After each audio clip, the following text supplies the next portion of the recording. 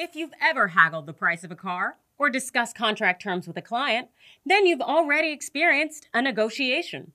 Negotiation is how we settle disputes or reach an agreement. And there are 3 types of negotiation with 3 potential outcomes. The 3 types of negotiation are win-win, win-lose, and lose-lose. Understanding the 3 types of negotiation and the benefits and drawbacks of each can help you choose the right approach for your situation. Let's start with the first type, a win-win negotiation. In a win-win negotiation, both parties must be willing to work together to overcome differences and find a mutually beneficial solution. The key word here is mutually beneficial. That means both parties must walk away feeling satisfied with the outcome. A common misconception of a win-win negotiation is that resources must be distributed evenly. On the contrary, what matters is each party's perception of the outcome. Different parties may value different resources more or less than the other. Now, let's move on to the second type of negotiation, a win-lose negotiation.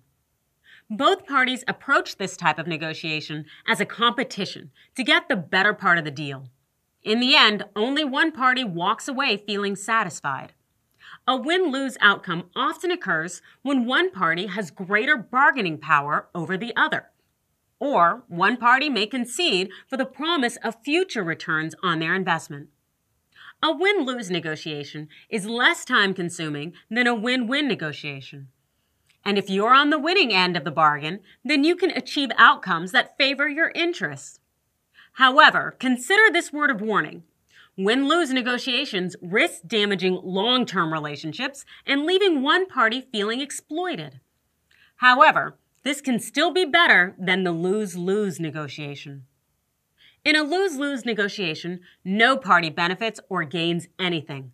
That can happen if both parties fail to reach an agreement or if the context of the negotiation is unfavorable. For example, if both parties need to reach an agreement on layoffs or budget cuts.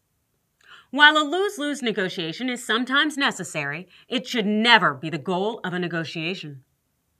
In the past, professionals may have approached all negotiations as win-lose situations and sought to obtain the best deal. But we no longer need to view negotiation as a competition. With a little compromise, creative thinking, and active listening, you can find solutions that benefit all parties involved.